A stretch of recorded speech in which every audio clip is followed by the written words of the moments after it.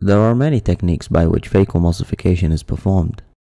The three most common techniques are divide and conquer, stop and chop, and phaco chop.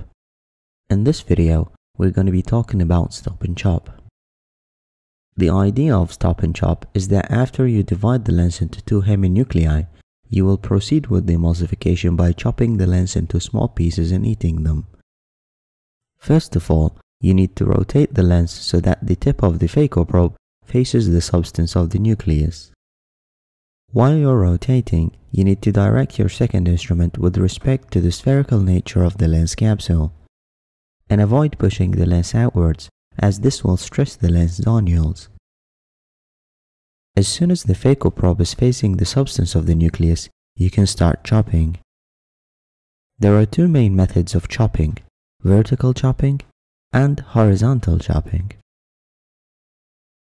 In order to perform vertical chopping, first you need to hold the nucleus with the phaco probe. Your aim should be directed towards the middle part of the lens, not too shallow, otherwise you'll be holding the epinucleus, and not too deep, as you'll be too close to the posterior capsule. In order to properly hold the nucleus, press the foot pedal to position 3. Once the tip is occluded, and the probe is adequately embedded within the substance of the nucleus, go back to position 2. Now bring your chopper from above and slightly anterior to your phaco probe, and proceed downwards towards the tip of the phaco probe. As soon as the nucleus starts cracking, move your phaco probe to one side and the chopper to the other side. By this maneuver, you will achieve complete separation of the two quadrants. Horizontal chopping, on the other hand, is achieved by holding the nucleus from the middle by the phaco probe and proceeding with the chopper up to the equator. And then you start chopping from the periphery in a horizontal fashion towards the tip of your phaco probe.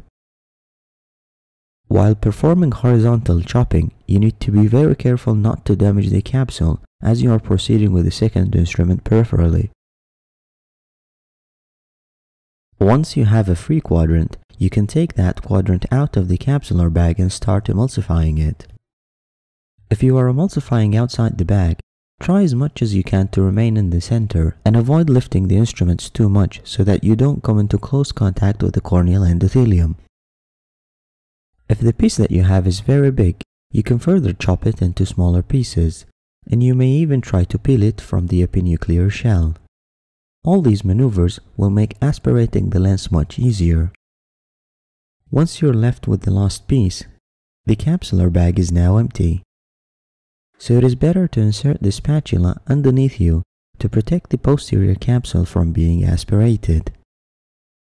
After removing the whole lens, you may be left with a shell of epinucleus.